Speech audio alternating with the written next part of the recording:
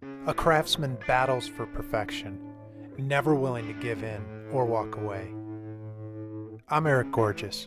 I built custom motorcycles from the ground up, using the tools I was born with and skills passed on by countless generations before me. I wasn't always a motorcycle builder.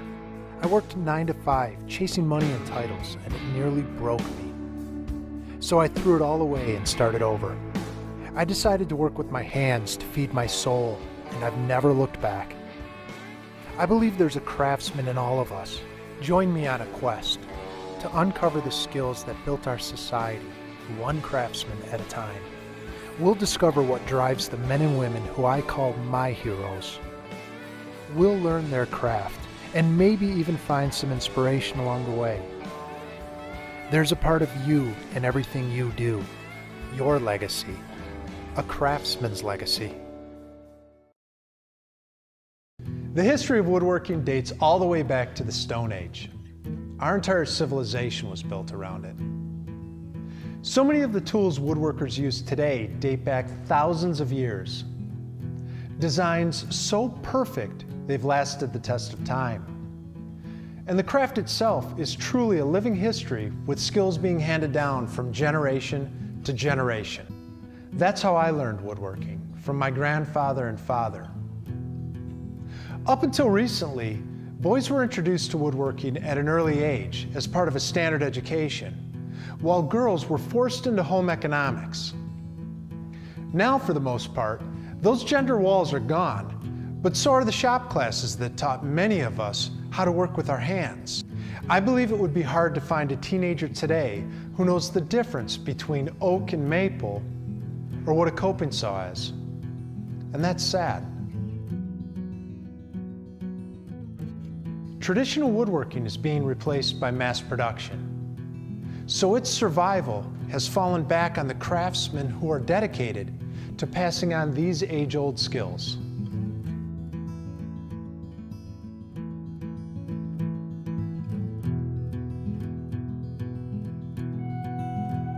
It's just below zero outside, but my coffee's warm, and I'm about to meet up with someone I truly admire. So life's good.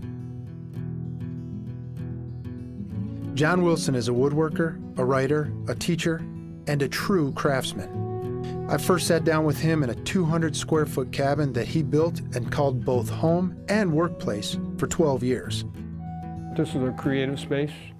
It was one that a craftsman found congenial, and that seems really strange to Americans because we expand into incredible residential footprints. Much of the world's population lives and have their crafts going on in a space not much different than this. It's really quite doable and in many ways very freeing.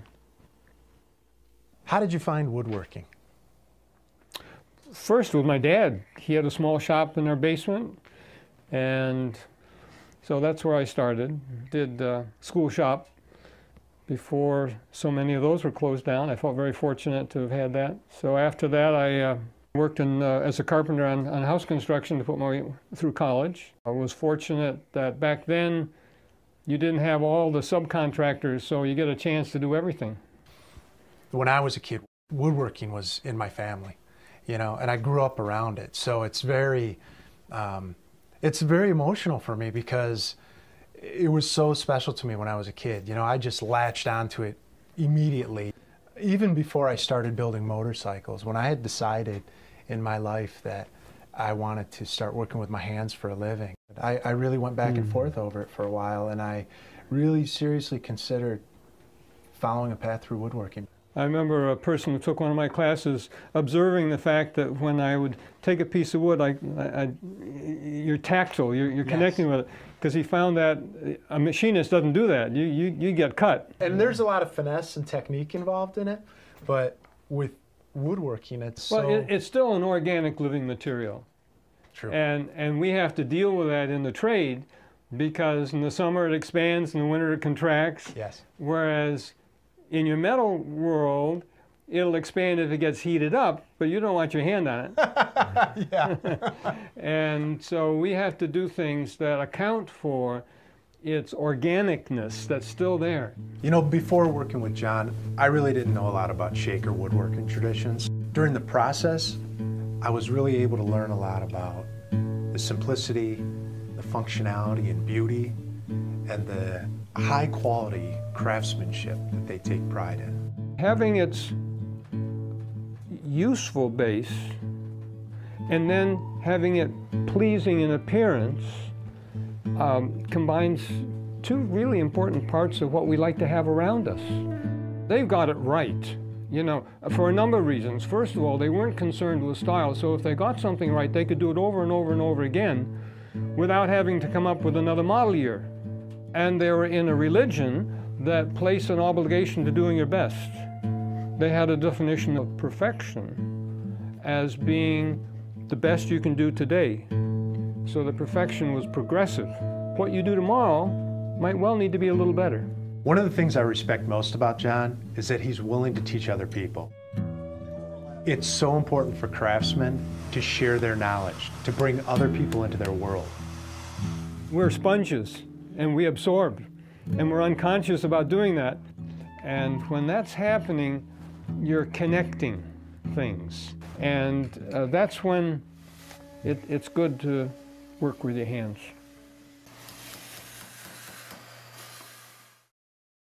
John's a woodworker and a teacher. And by opening his shop up and teaching his skill to other people, that's his legacy. Tell me more about teaching, and how did you get into it? Did you sort of fall into it, or was it something that you were always drawn to? I was fortunate to have a good liberal arts education and then 2 years of graduate work in the University of London, and became an anthropologist, but there aren't too many jobs out there for anthropologists. I mean, not like engineers or computer science people. So there are not too many things you can do, but the vast majority of us teach. I enjoy having people come and they're expectant and they go away that their expectations were satisfied. That's what, as a presenter, I feel that I've accomplished it. I've set the stage so they're independent within that to take the lessons I've just presented in a show and tell time and translated them into that object that they have their goals on, but they learned the lessons. You know, the old adage is, you can't take it with you. That is, your material things, you're going to be in a coffin someplace and this is all it. Yes. But you know what you do take with you? It's your knowledge, if you haven't shared it. That's over. I wholeheartedly agree with that statement. It always bothers me when I meet a craftsman who's unwilling to share his craft. As a craftsman, I don't know what the percentage of the GNP is craft-oriented, but it's pretty small. And to have to think in terms of cornering a market, it's just nonsense. Yeah, and if you're not sharing that as a craftsman, you're killing that craft just as much as technology or advancements and anything else in society. Yeah, I have no illusion over the originality of what I do any more than I think any craftsman should have. So you've written a book on making tools. Yep. 150 years ago, this was standard in an apprenticeship. It was an expectation that before you became a journeyman, you would show you not only could use the tool, but you could make that, and it became your toolkit. Do you remember the first tool you ever made? Yes, it was a block plane that I saw taught by Adolf Peschke in St. Louis. And it was really special for me to see him be able to teach that. And I'll unabashedly give him credit for getting me started on that. And then once you've done one, you're looking around for others to do. You know, it's like being on the first rung of a ladder. Getting there is the jump. And after that, it's a progress. And the book has actually about 12. First tool you make may not turn out as good as you think. But I gotta tell you, I use tools that I made 15 years ago. They're not as refined as something I'd make today, but they still do the job. And when you make a tool yourself, it's that much more meaningful. In life, taking that first step is always the hardest part. But if you set your doubt aside, you'll be amazed at what you get in return. So today we're going to be talking about planes and hopefully building one, right? Yes. Cool. You brought some. I did. You know, these have been in my family. My grandfather was a cabinet maker, and I thought it'd be cool if I brought a couple of his molding planes along for you to check out. What are molding planes? You tell me. No, that's not my role. Sorry about that. Yeah, he was pretty skilled to have done them himself. I respect someone who's done the traditional style. I do, as you'll see in some of the other ones, somewhat simplified wood body, and I admire somebody who knew the old ways. Yeah, for sure. Yeah, they're an heirloom today, but they were they were everyday useful tools, and they're lovely. It's called a shoulder plane because the blade and the sole of the plane are in line, and so you can cut a joint into a square corner. Okay. Traditionally, they'd take a single block of wood and carve the complicated angles that go in here, the throat, we call it, with chisels and very carefully dimensioning that. So the angle of the blade, which is the blade block, and the angle of the fore one, which is where the wedge is going to be, exactly match. Now, as you can imagine, that's a little harder than it just looks in the finished planes. And because of that, we've simplified it by making the plane into 3 pieces. We got a piece that's the center, and 2 edges that are going to take up the sides of it. Okay. And this is 2 different kinds of wood, 3 pieces, so you can see dramatically what we're looking at. The first thing I'm going to do is lay out where the blade wants to come. A little tick mark there. Now, how do you know what angle you're cutting that at? Tradition. Yeah? The angle of the blade has 2 things going on. One is ease of cut, and the other is smoothness. The steeper the angle, the smoother the cut, the more difficult to make it go. Okay. The lower the angle, the easier it is to go, but the more likely you can tear out wood grain. Oh, okay. So there's a trade-off. Where do we start? Well, I think the first thing I ought to do is clean off something on this bench so we can do it. I think it's a good idea. Now, if you want to go over to the bandsaw and cut out the 4 1/2 blocks, that's the tool to use.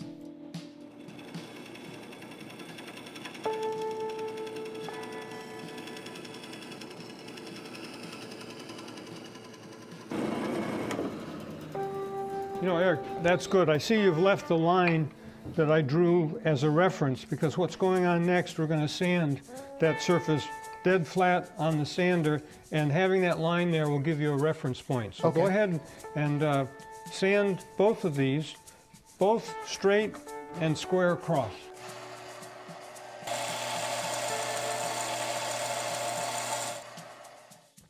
We found that when we clamp this, that the glue, because it's slippery, allows the 2 to slip past each other. Right. And it's rather frustrating because it's the last little tightening that goes out of line. What we do to keep that from sliding is we put a little salt Oh, that's a great tip. on the line, and it acts just like sand does on the county road. Oh, that's a great tip. Now we've got this one all in line where we wanted. The crucial thing when we come to putting this in is to have the space between the 4 1/2 blocks the right distance for our blade and the wedge to go in. How many of these have you made? Well, I make them every time I do a class, and I've probably done it about 15, 20 times. All right. It's nice working here with this. Yeah, you know, I put the glue on the wrong place. How many times have you done this before, John? Oh, 15 or 20 times. How many times do you screw it up? Oh, lots of times. John, you know how many times I've welded things upside down? I tell you, you know, it's Or welded the wrong side of something a so mind many game. times. Okay. It's always a bummer too. At least it's a little easier with the glue. You just scrape it off, you know?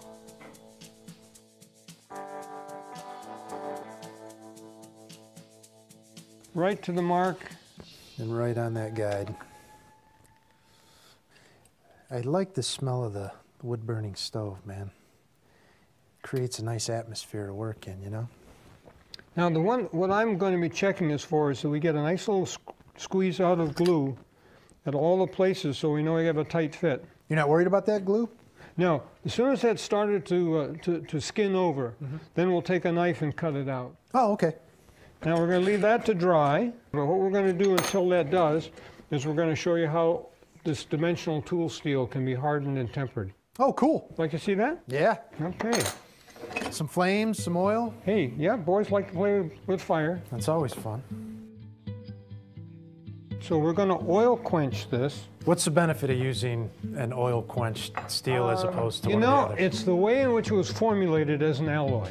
Oh, okay. And what needs to go on is having the crystal structure of the carbon behave in the way that will harden it and then give us the right degree of hardness and toughness in the actual plane when we get done. Okay. So it's going to be a two-stage process, but I've started with a blank that I cut out. You can see it's squared up. And then this has been ground. And did you just grind this down with like a bench grinder or a hand grinder? Yeah. And it actually could be hand filed if you wanted to take a little longer because it's soft enough. Oh, okay. Yep. So if somebody wanted to do this at home, they didn't have a bench grinder or something, they could do it. Could be with filed. Hand filed. And then we round the end because that's going to be someplace you want comfortable. Sure, you don't want that digging And so into you. I've got this now to the bevel angle that the plane requires. And I'm going to take a torch and have you get some gloves on. All right. You're going to be This means business. the man with the steel. Both of them. Look at that. Not man of steel. Give me something hot. With steel. Yeah, that's it. And you're going to hang on to it with that. All right. And what I'm going to do with the torch, I'm going to heat, the end of that's going to be glowing red. Okay. And when you get it up to glowing red, and I tell you, you're going to take and swirl that in the oil. And what kind of oil are we We're using a quenching? vegetable oil. This is peanut, Well, soy, how come not whatever. a motor oil? That's what I use. That's what you use? Well, I used it also for a long time, and as I did, I'd get a blue haze. Oh, you don't like that? No, well, you teach enough people, and then the alarms go off, you know? So we use peanut oil Okay. in order to have that not behave that So way. it'll smell good. Okay, Right. you ready? Now, you may wonder what we got here. Yeah. This is a really cool setup. Well, it's nothing more than 2 tin cans sleeved together with a couple of pop rivets. And a piece of, is this railroad iron? Yeah, that's railroad iron. That's cool, man. This is going to get hot, so we don't want it any place that it'll Sure, yeah. I'm intrigued by the railroad iron now. Where'd you find that? You know, it was one of You my don't want to father's. say, do you? No, I didn't take it. My father had it. But the reason for this is to shield the blade so that the heat will be concentrated. Okay. If it's not there, the heat dissipates Right. out and won't work with a small torch. Right, right. Yeah, the part of all of this is to keep it simple and keep it what the home craftsman could have. And somewhat safe. Yeah. All right, you ready? Yeah, let's rock and roll. I like flames. All right, so now, as it gets up to temperature, about 1200 degrees, it'll start to get a really dull red glow. And then it goes up higher than that towards 1500 Fahrenheit, and it'll be a bright red. Okay. And that bright red is our indication that we're at the level that the carbon crystals are willing to take a different form. And pretty soon it's going to be cherry red, which is what I want to have now. You about ready? Yeah. Okay, when you take this out, you'll see it's red. Now, on the count of 3. 1, 2, 3. All right, let's do this. And swirl it around so you get it equally exposed. And the boiling temperature of oil is 375 Fahrenheit. So we've gone from 1500 Fahrenheit down to 375 and just boom. And that tends to form a crystal structure that's going to be very hard. Unfortunately, it's also very brittle. Too brittle to use. Yep, if you were to drop this on the floor, it would crack. Well, we don't want that. No. So how are we going to temper this? Oh, and you used exactly the right word. Oh, good. Tempering. Tempering means to take some of the really super hardness out of it and bring it back. Not as soft as the alloy. Right. It won't be like something that could be drilled and filed, but it's going to be halfway back. What's happening, it's called soaking. soaking the steel, and it takes the crystals that are very hard and brittle and makes them ease off a little bit. And then when we get done with that, we're going to turn that off because we don't want to quench that. You just want to let it come down. We naturally. want it to slowly air dry, and then it'll be that final in-between tempered quality. Eric, while we've got the blade over in the oven to temper, we're going to take and glue the other half onto the plain body. All right, I'm pretty good at gluing. Well, I'm glad to hear that, because you can do it right. Yeah. And we've drawn the lines of the opening, so let's take and spread that around. All right. I'm going to put a little bit. It's all about technique, really. And when we get done with this, we're going to line it up with the top edge. About ready? Just about. You're faster at it Okay. than me. You've had a lot more practice. Well, tell me when you're ready to go. Another reason why I'm not a woodworker, I'd have glue all over me. Well, we've got some paper towel here if you need. All right, so that's the fat end of glue. Yeah. Okay. Lay this down. Now, you know what? We're going to wait. You remember we told you about... The salt. Yeah, a little salt. We're going to salt that line. Can you use sugar for that too? Now, sugar crystals aren't sharp like salt crystals are. And you don't need much of that. It's just a little bit. Yep. I think that's so cool. I've never seen that before. Do you think a lot about your legacy? I think very much that the obligation to share. And for me now, is to have it in writing. I'm a firm believer that books are going to be around for a long time. And I would feel remiss not to have accomplished a couple of more books that would embody what I've been fortunate, both as a craftsman to learn in terms of hand skills, and as an entrepreneur running a business and how to supply the objects that craftsmen use. That's something I feel that I just pray that I've got the opportunity to get those things together because I do regard it as important. You know, Eric, now that we've had the blade come out of the oven and have it tempered, it's time to put your name and date in there because you're proud of this. Absolutely. This is part of the legacy. We've got some letter stamps. What do we want to put? E? We'll put EG in EG, there. and then you're going to put, you want to put 2013, 2013, because this may last more than a century. Actually, that's a really good idea. Talk about pressure. As I put my stamp on the blade, I realized that just like that, John Wilson was able to pass a small part of his legacy on to me. And that's what it's all about. Initials and date. Congratulations. A legacy. Thank you so much. Delighted to have you here. Come back. This is the shoulder plane I made with John by my side. And it brought me back to where my love of craft was born.